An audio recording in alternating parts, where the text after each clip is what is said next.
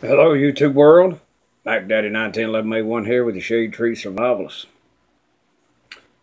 Don't feel like doing a hell of a lot this weekend, so I decided to share some of my older art with you guys. Just because I don't have anything else to do and I don't really feel like doing a hell of a lot more. Decided to do this, start off the video with this drawing that I did back in 2004.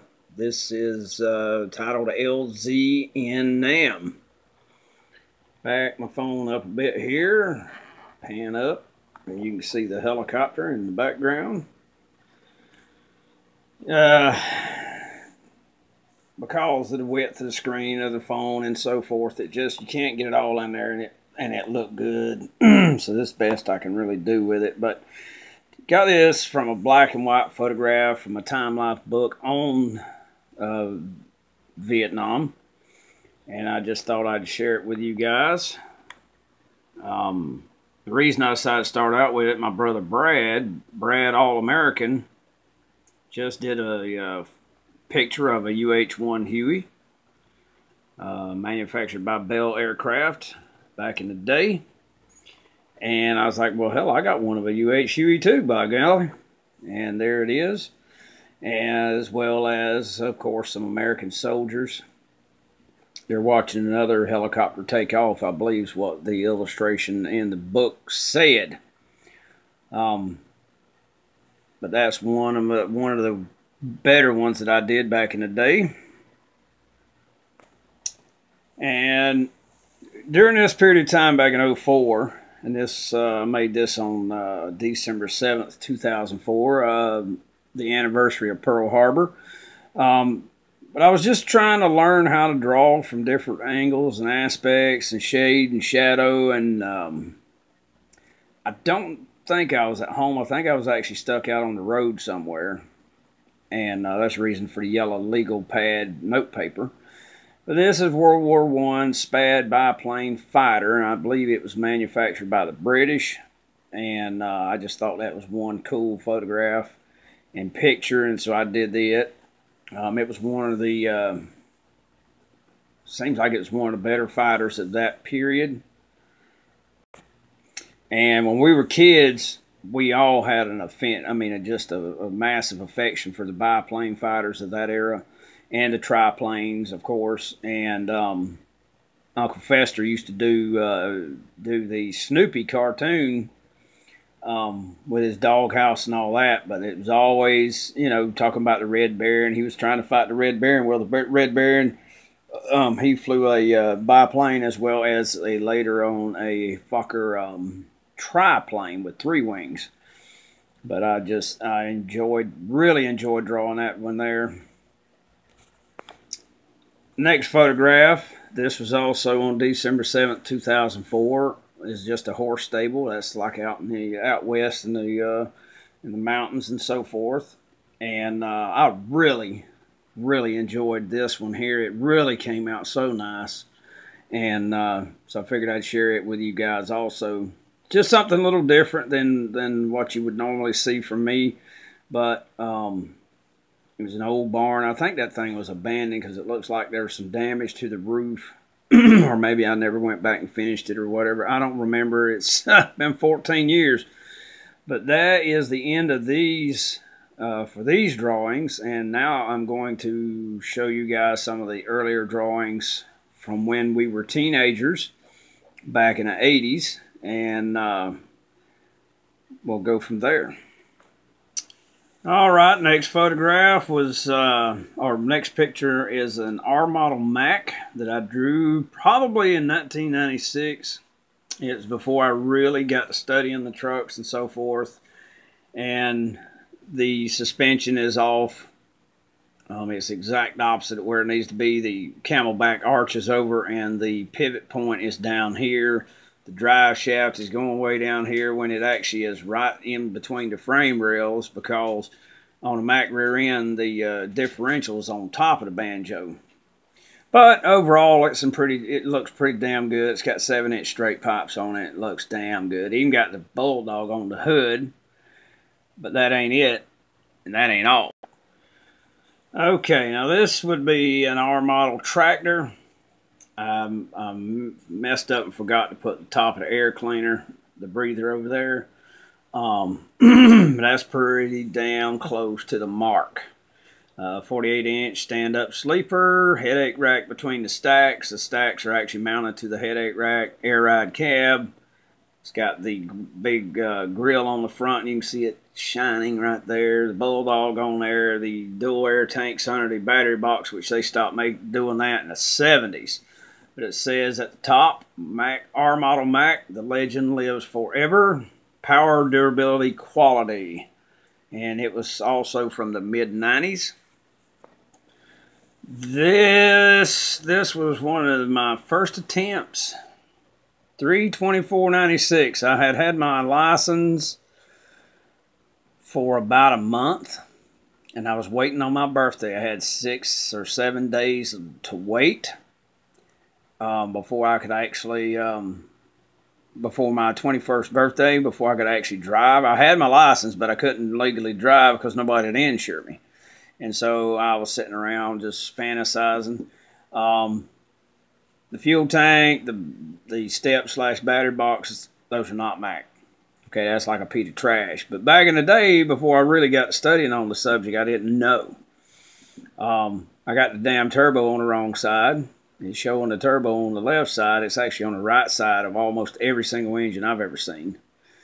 It's got the Bulldog. It don't look much like a Bulldog, but it has it nonetheless. But the stacks on it with the turnouts pointed toward the viewer. Pogo stick with the air lines and electrical lines. It's even got the tiny little air line for the sliding fifth wheel. And you can see the little teeth right there which would locks the fifth wheel in. Got the quarter fenders. Air ride. That's new way air ride suspension, ladies and gentlemen. And at the time, I was waiting, but as soon as my birthday rolled around, I went to work for Timberline Transport out of Eastman, Georgia, which I do not believe even exists anymore. But you can see the dash, the gear shifter, the seat, the mirror, the main mirror, the spot mirror, the air horns, the marker lights, the visor, the windshield. I mean, really good, and that is in the wrong place. I just noticed that.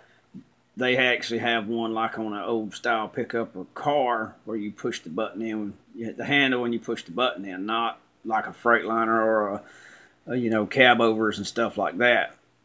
So some of the small details I got wrong, but overall, yeah, badass. How about that? Bulldog Mack. I don't know why I had to put the Mack behind the Bulldog, but you can definitely see it says Mack on his collar. That is the hood ornament, the Bulldog hood ornament.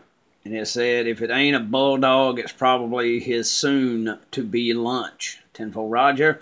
And I got that about a month before I bought my Mack truck. I got it in May, and I drew this April 9th, 2006.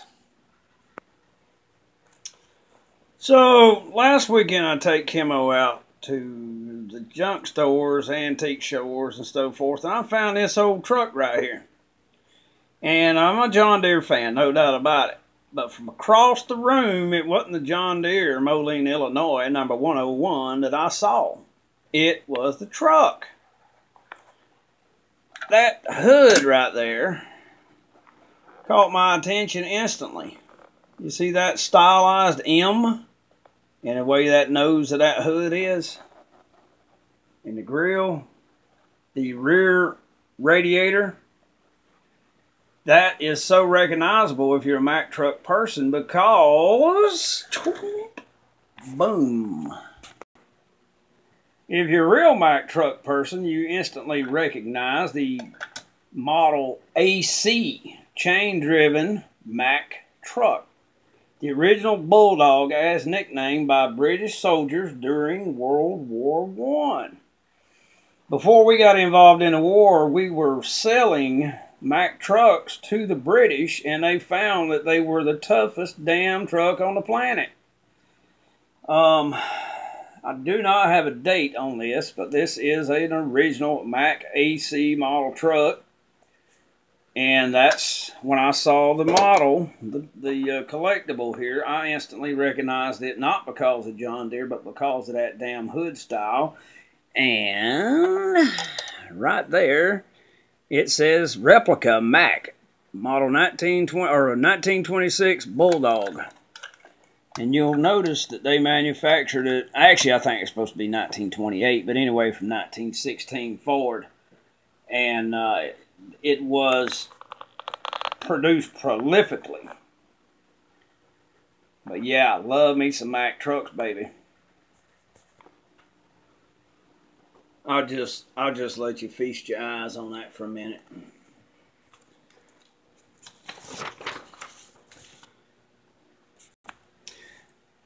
Now, right off the bat, let's go ahead and knock this out. It is crooked. I don't know why I didn't go back and straighten it out at the time, and I never went back and put the Bulldog on the hood, but that's a Mack RS 700. That was actually the photograph, the original photograph I took that from, that truck was going downhill big time. The buildings were level, the truck was downhill, and it was in San Francisco, and I was like, daggum. You will notice I got the camelback correct. But that was about it.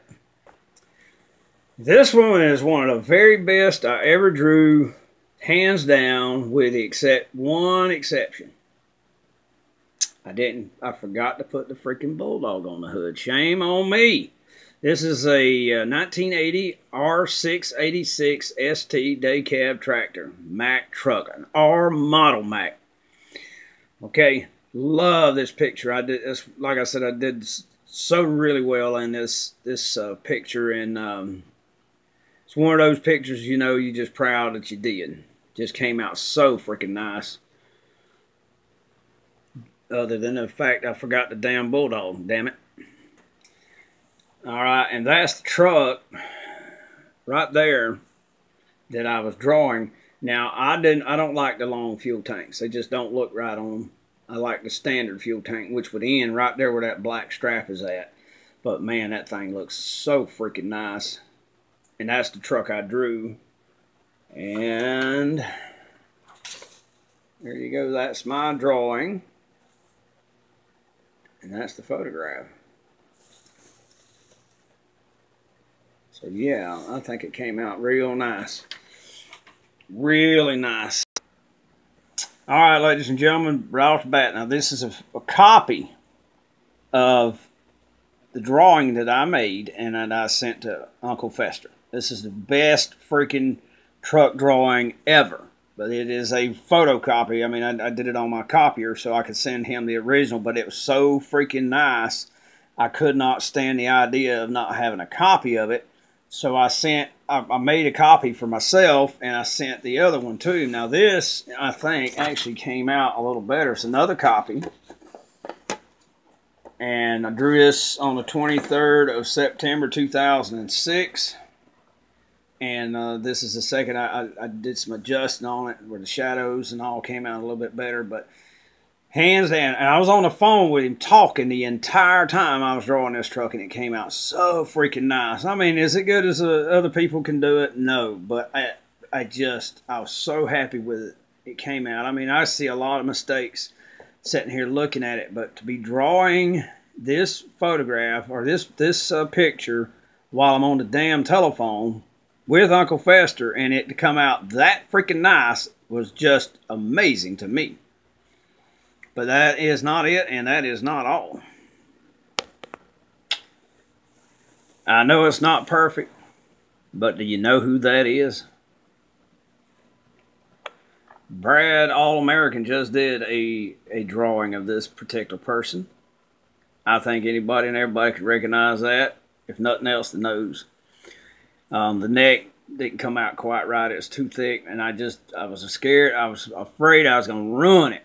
But that is the Shootist, as played by John Wayne in his very last feature film. And it's in portrait, and I don't want to turn the phone and wreck it because I don't have my editing program to fix it. So that's the best I can do.